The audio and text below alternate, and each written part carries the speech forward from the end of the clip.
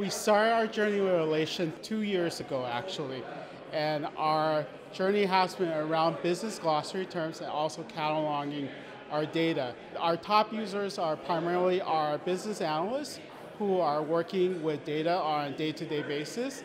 I lead the technical team for data services, so one of our tasks now is to better document our data sets within Alation to provide some of the technical metadata that the business analysts can leverage. You're able to tag pretty much anything that's within Alation. You're able to tag personnel, articles, the actual data sets itself, and then also like comments you can endorse, deprecate.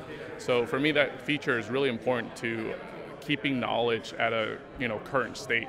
Like a lot of users will have a certain perception of the data set or data sets that may be 6 months old. Well, if they go to Alation, they look at the data set they care about, and they're using conversations. That's what I tell my user: check the conversation. That's probably the most current information.